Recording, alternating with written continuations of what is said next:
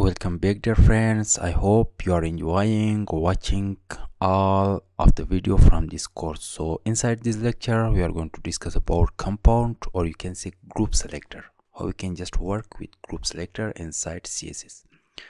So here I'm just going to insert a div and a class. Just name this container or something else. So select the container, Control C, dot container. We have just a class and you can just apply here. So let's just give just a width for this, width something like 1000 pixel of width, and the height I'm just giving a height also something like maybe 500 pixel. So the background, again the same mistake. The background, let's just use here some gray color for this, and the margin set to 0 auto to just put this element in center. Go to your browser and refresh. So it's just a simple box here. So let's just insert some element inside this. The first element is I'm just going to insert a p tag. So the text can be, this is written inside a p tag. Very easy.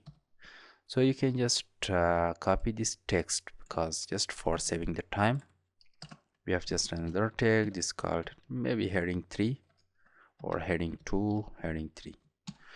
This written inside heading 3, and we have just one more tag, this I tag.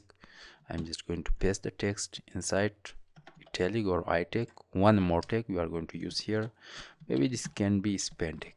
You can just use this here, this written inside this span tag.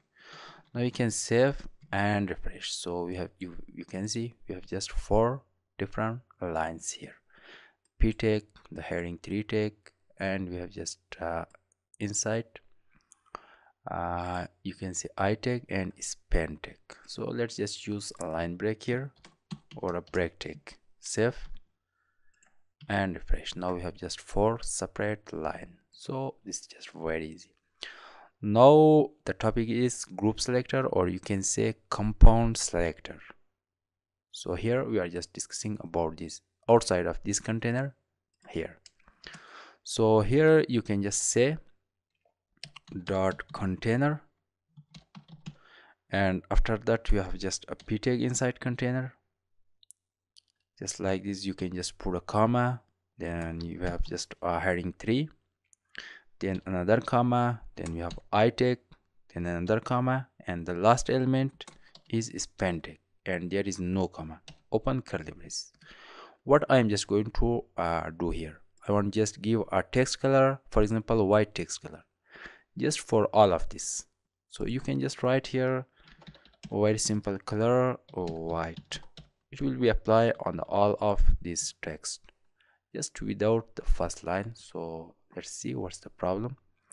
Dot container, then you have the p tag here. So we have the p tag, and here I have just selected the p tag, and here I think let's just remove the container once. Save and refresh. Now you can see this just working. So here, in case if you are just using dot container, so here you must not use this semicolon or colon. So here you can just use a comma, and here also save and refresh like this. So we have just changed the text color just with writing one line of code here. We have just selected all the elements here. This is called just group selector. We have just selected elements just group wise. So you have just set the color white. You can say the font dash family, you can change this to any of them, maybe sans serif, or let's just do this to 40, simple text. You can save and refresh. Now you can see it is changed. So after that if you can just we can do this in another way, just like this. For example, you can just select the p tag here, then this you can say just the text color can be something like white, and the font family something you can just duplicate this. This one is maybe just heading 3, this one is I tag, and this one is just span tag. So we have just write here 4 line of code. So instead of writing 4 line of code, you can just write 1 line of code here. Just select all the element and apply the same format to all the element. Just I think that's the better way. So you can just say here something like maybe you can use background for them, background something like yellow background, or you can say just red background for them. Save and refresh. So you can just define height for all of them, height something like 40 px, and line height 40 px. Save and refresh. So you can see that you have just done here height, line height. You can just use margin between all of them, something like 20 px of margin. Save and refresh.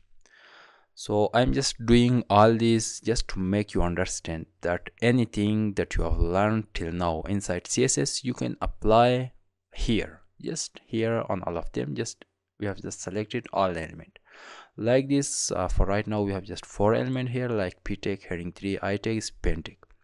You can select multiple element, just put a comma, then the next element, comma, next element, comma, next element.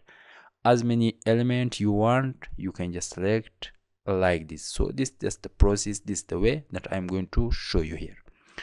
So I have just done my task now, and this is your time that you should do something like the same that I have done here. You can add some element like p tag, like heading 1, heading 2, heading.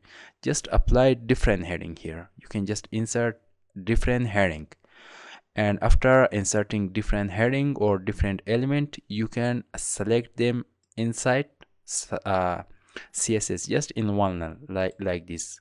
If you have a class, you can call that with dot, then just a comma, your element, next element, comma, just like this, the same way. Then you can just apply some CSS on the elements. So this will make you perfect. So I hope you have learned about CSS compound or group selector. So in next class I will come back and we will discuss about a new topic, this called order unordered list, how we can just apply some CSS style on order and unordered list. So till next class, I want you to practice. Have a nice time and see you.